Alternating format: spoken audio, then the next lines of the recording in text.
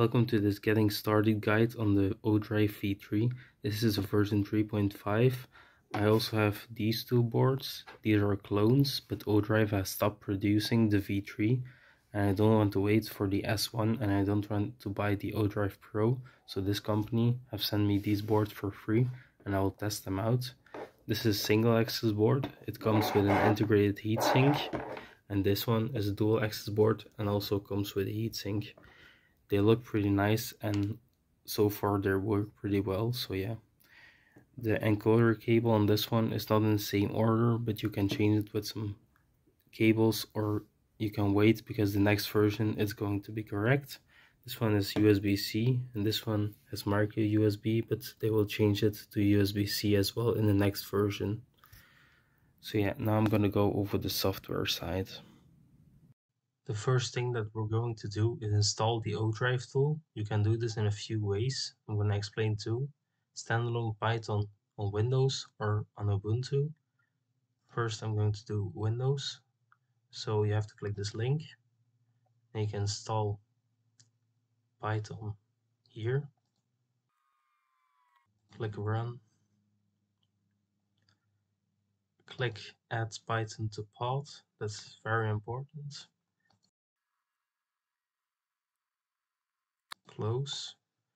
Now that Python is installed, we can open our command prompt and enter this command.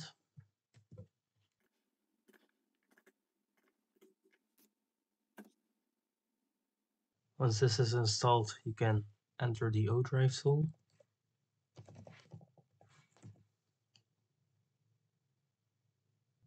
Now you have to plug in power and the USB cable of your board. It's important that you also plug in power because the USB does not provide power to the board.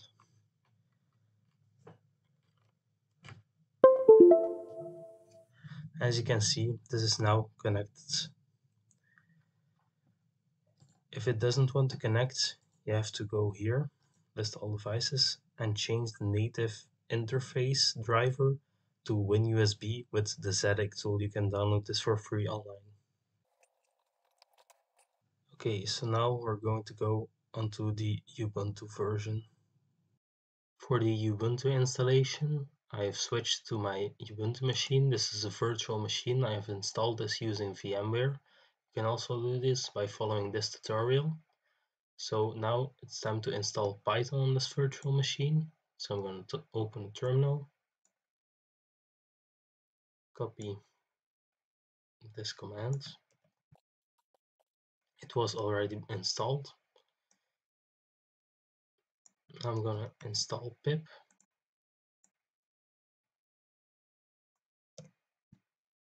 If there are any yes/no questions, you can always answer yes. I'm already going to copy the next command.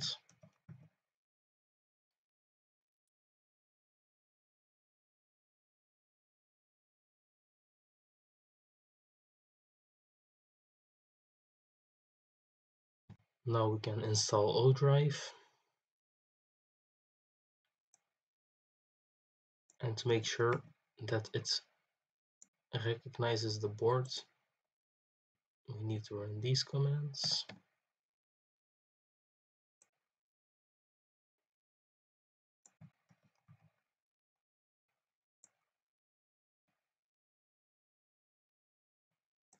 Then we need to reboot the system.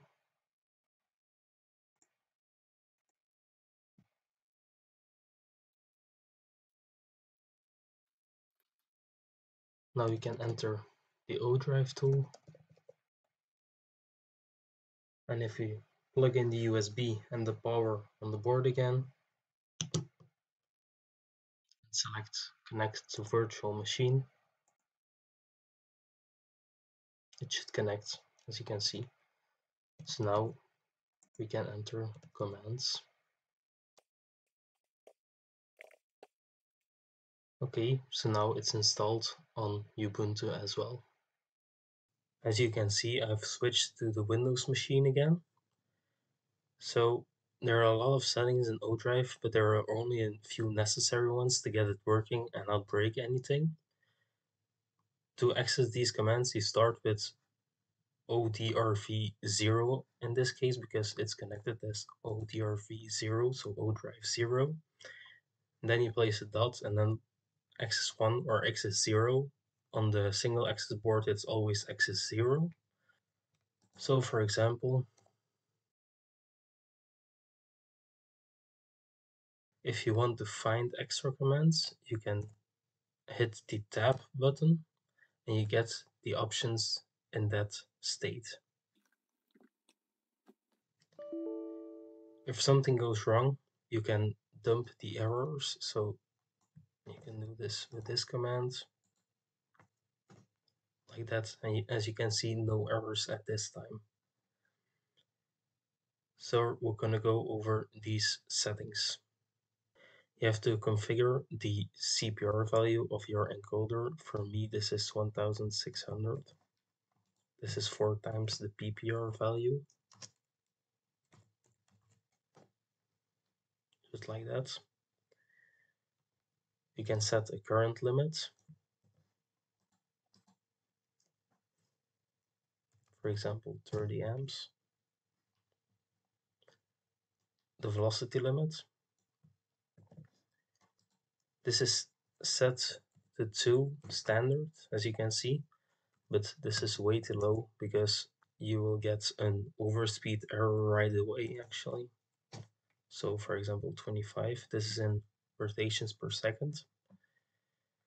You need to configure the pole pairs of your motor. This is standard set to 7, I think. Yes, and that's also what I need, so I'm not going to change that.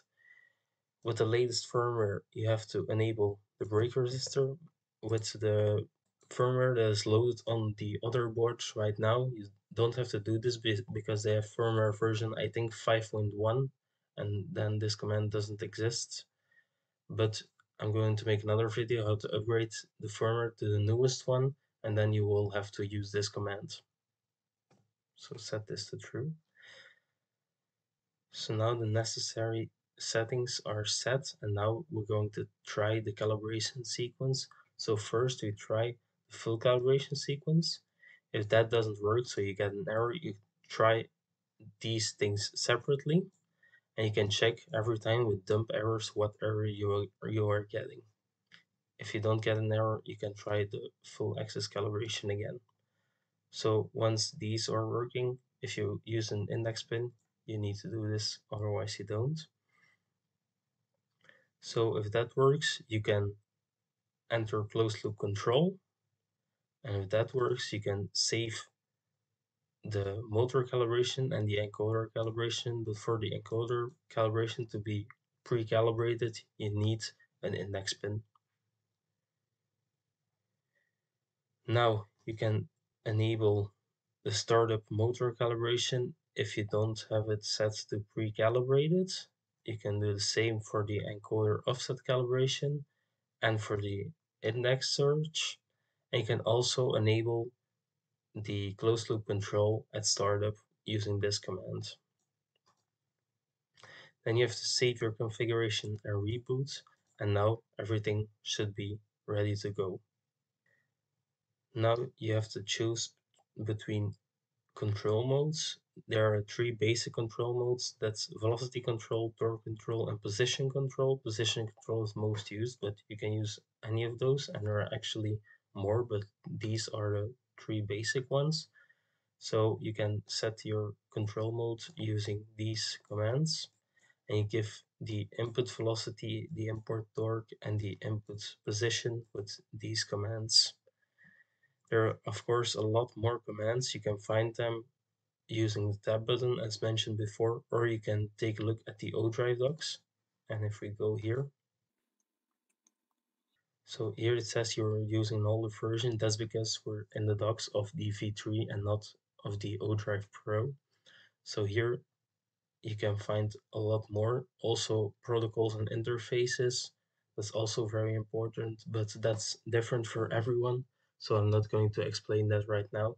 If you need to find something, you can find it right here, or you can ask a question in the Discord or on the forum. I hope you learned something with this video, and I'll see you in the next video. Thanks for watching. Bye.